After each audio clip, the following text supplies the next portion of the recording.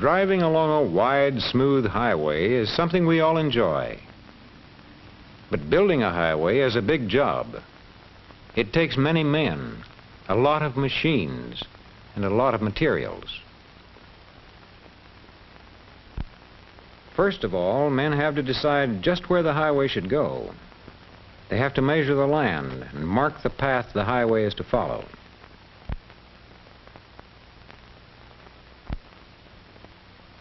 That's what these men are doing. They are surveyors. After the surveyors finish their work, other men clear the ground. They cut down trees that stand in the way, and they burn away the brush.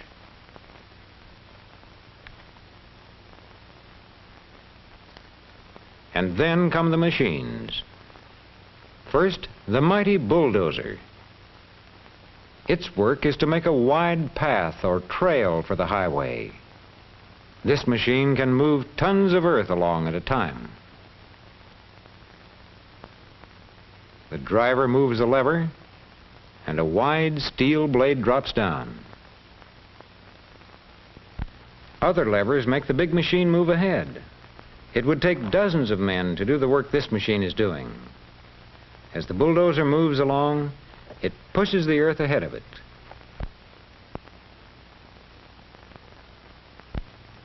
Over the bank goes the earth from the hillside, making a good wide trail. This is done so that even bigger machines can take up the work.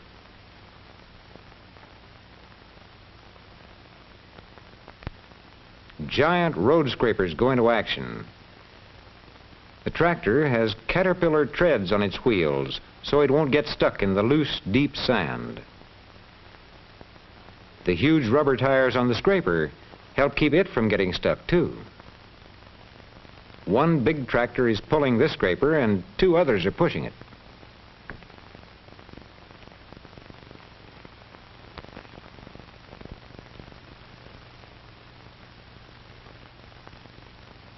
A scraper like this acts like a giant shovel that scoops up the earth in great buckets full.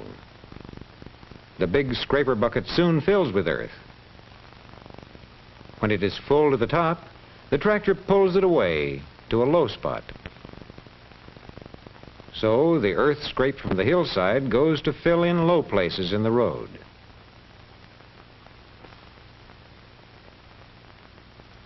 The scraper bottom opens and out falls the earth. Earth that builds up the roadway and helps level it out.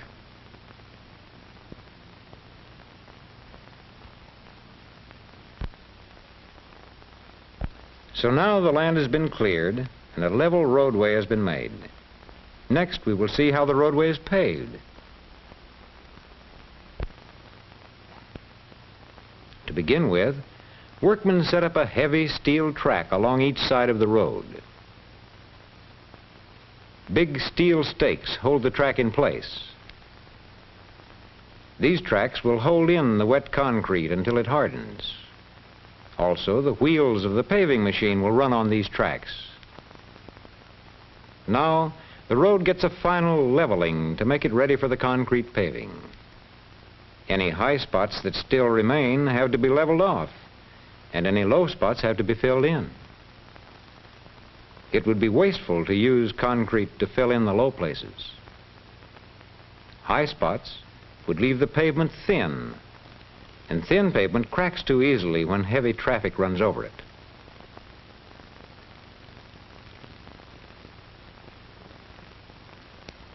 Now the road is all ready to pave with concrete. While all this is going on, another part of the job of road building is taking place nearby.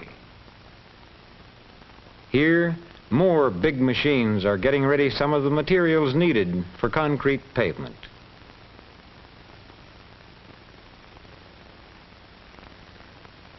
Truckloads of rock and sand are carried to crushing and screening machines.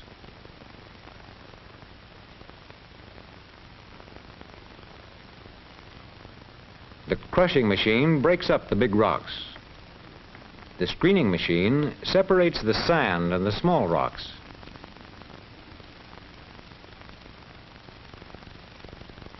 Two sizes of rock are often used to make concrete paving. This is one size, but it takes other materials to make concrete. One of these is cement. Here, cement from railroad cars is hoisted into the elevator and dropped into the paving trucks. Each load of the paving material gets the right amount of the gray, powdery cement. We need sand, too, to make concrete. Small rocks and clay have been washed out of this sand.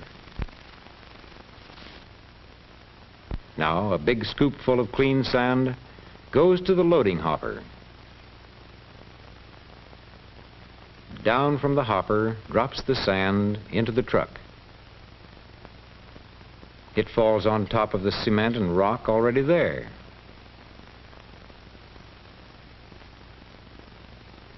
Now the paving truck has a full load of paving materials.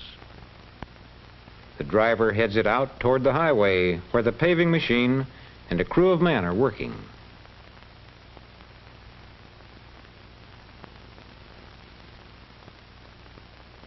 The paving truck backs up to the front of the paving machine and onto a large scoop. Paving men call it a skip. The paving materials fall into the scoop.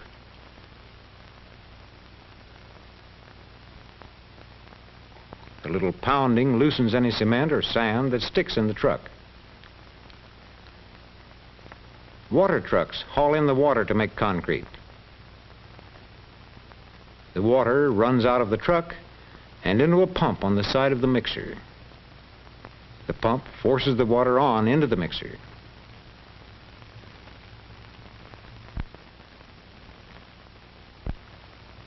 The mixer man watches everything going on around the paving machine. At just the right time, he moves some levers, and up goes the scoop with another load. Into the mixer drops the batch of raw materials. The mixer spins round and round until all of the water, sand, rock, and cement are mixed into concrete. This big bucket carries the mixture along to the right place and dumps it.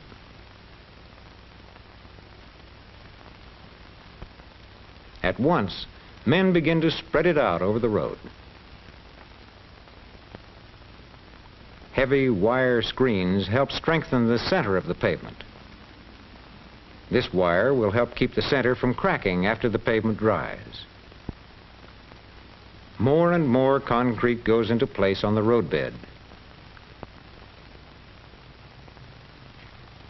After the concrete is spread out over the road, it is leveled down until it is just right. This machine cuts grooves across the pavement. Men put a strip of heavy fiber in each groove. This will help keep cracks out of the pavement later on.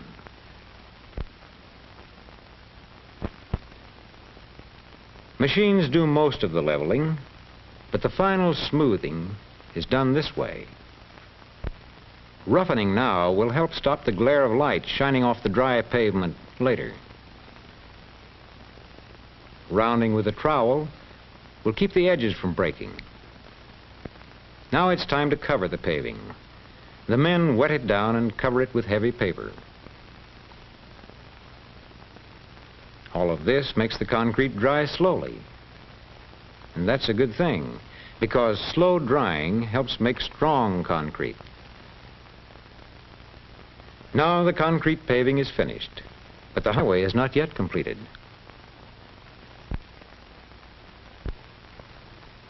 Later on, we find guardrails alongside grades and curves, and stop signs and stop-and-go lights to protect cars at crossroads. Now the roadway has become a highway. It leads into other larger highways. Highways that join together all parts of our country. Highways that let us travel quickly and safely, if we're careful, wherever we want to go.